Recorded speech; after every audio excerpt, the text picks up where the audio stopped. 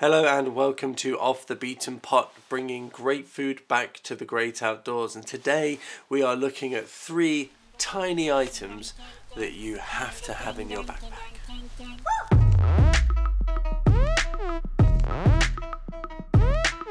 Hello, my name's Tom. Before we get properly into this video, I've got a couple of dates coming up in which I will be heading out into the outdoors, which is very exciting. So I will be putting together a series from shop to summit, going through my planning process and buying process, prep process, and obviously cooking as well. So if you'd like to stay tuned on that and you're not already, please consider subscribing to this channel by dinging the bell notification below, liking this video, sharing, and doing all the YouTube things to try and get that algorithm to send these videos to as many people who might benefit from them as possible. With that out the way, let's look at the 3 items I'm talking about. So obviously there are loads and loads of tiny things you can have in your backpack.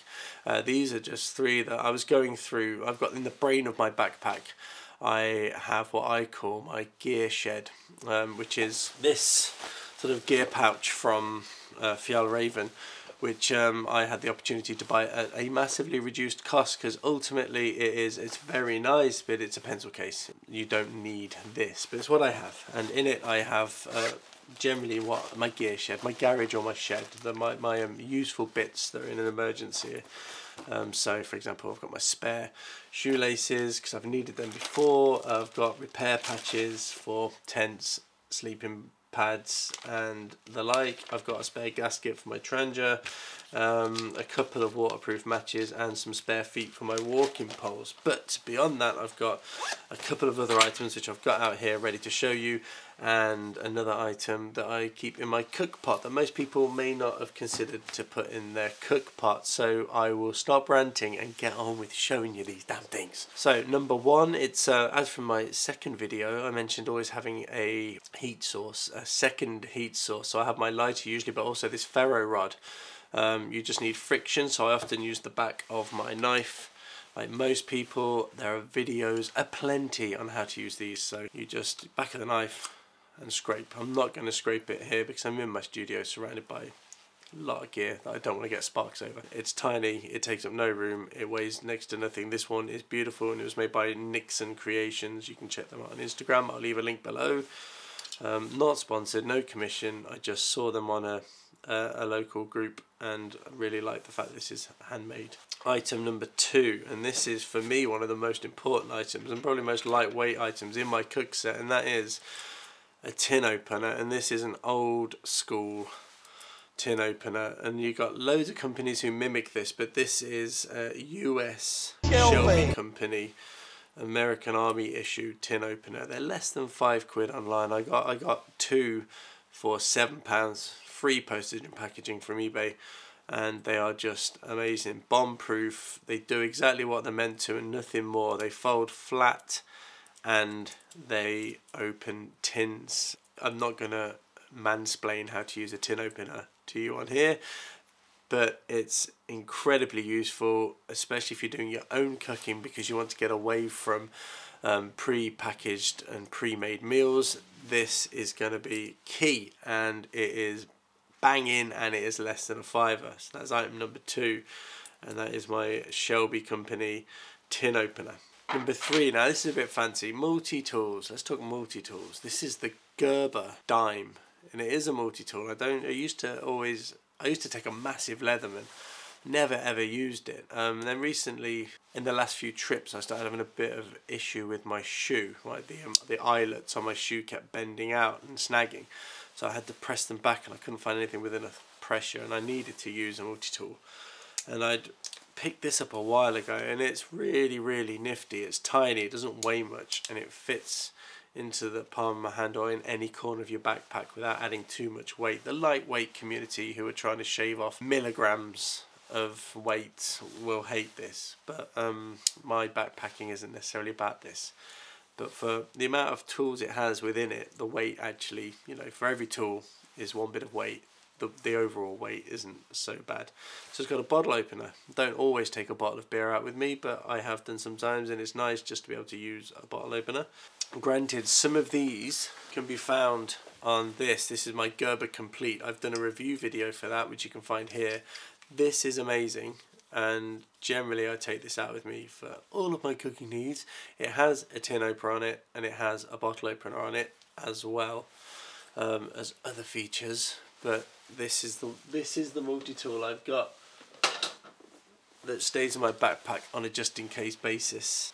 So the pliers help me for fixing stubborn things, for straightening things out, for sorting out my hiking poles. I've used them a lot for tightening my hiking poles. I've used them a lot for fixing my shoes, and any little bit of moving gear that can go wrong. And shock horror, I'm a YouTuber, so I have a camera with me and a few bits and bobs, and this is useful for helping me maintain those bits of gear. You know, it's also got screwdrivers. Don't necessarily use those, 2 flathead screwdrivers. And if you're still bound for single-use plastic tear open packet things, it's got a packet opener, which most people can find useful. But it is tiny. It's tiny, it's relatively lightweight, and I put that in the top of my backpack and I forget about it, and if I need it, it is there.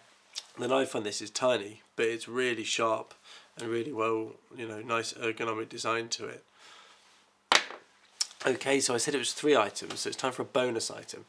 And in my cook set, in most cook sets, you pack it in tightly, so you know, you make it modular. I've got my my off the beaten pot cook set, which I use, which I've made of my own. You can see a video about that here. It's my first ever video. It's cringeworthy, so bear with it. I'm going to review it and maybe do a new one. What I'm trying to say is they've all got a bit of space, and what you want to put in this space are these. Now these are incredible travel pots for shampoo and conditioner for when back in the days when we used to fly everywhere and you're only allowed to take a certain amount of juice, goo, liquid onto flights. You could buy these pots. You can still buy them from most supermarkets. I've got a link you can click below for Amazon. You can buy relatively, like, you know, buy in bulk or batch, and they're so inexpensive, and they're really good at holding food items. So in this I will have either chili sauce or olive oil or Worcester sauce. You get the idea. Even salt and pepper, as long as you're happy to portion. You can fill these up with different items. So yeah, salt, pepper, garlic, you get the idea. I'm not going to go through it, but anything you want that adds flavour you can put in here. Even washing up liquid, if you take washing up liquid out with you, toothpaste, etc., so on and so forth. It's lightweight. I don't have to tell you, it's a tiny plastic bottle, and I keep it in my cook set wedged around the things. It also stops the things from rattling. So just a quick recap then. The 3 things plus the bonus thing that I have that everyone needs in their backpack. Ferro rod as an excellent secondary fire making sauce. Shelby Company tiny little tin opener. It's a tin opener. Does what it says on the tin. Gerber dime multi-tool. I'm sure there are other companies that are doing tiny ones as well, but this is the one I have, and I've making my gear last, so I don't need a new one because this does more than I needed to do. And finally, tiny little travel bottles that you get for traveling, putting shampoo and conditioner in, except they are excellent for sauces. So thank you very much for watching this episode of Off the Beaten Pot. I am really looking forward to getting out and sharing more recipes with you.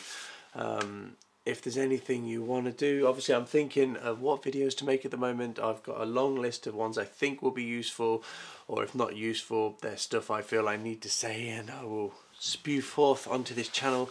If there's anything you think, you know what, I'm missing this information about cooking in the great outdoors, and I reckon Tom can help me with the answer, let me know in the comments below, and I would be happy to have a look and see if I can help you with your answers. Until then, I'm Tom, your Ace. This is Off the Beaten Pot. Cheers and gone.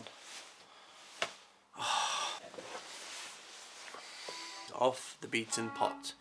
Cheers and gone. Enchanté.